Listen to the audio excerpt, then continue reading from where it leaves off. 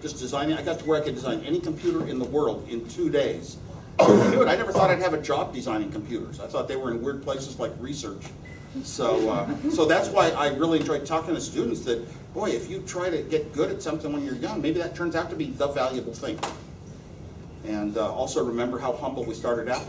They use the phrase in a garage, not really, but in a house. But we were in our young 20s. We had no money, no savings accounts, and no business experience at all. But still managed to do it. That's Steve Jobs and myself. They never mentioned the third partner that had an equal amount of stock. He told us who to hire to set up how you set up a company, and he really established it as a real company. He told us what our roles would be and all that. But you never hear about him. This is a more interesting story. Two young, humble kids in a garage.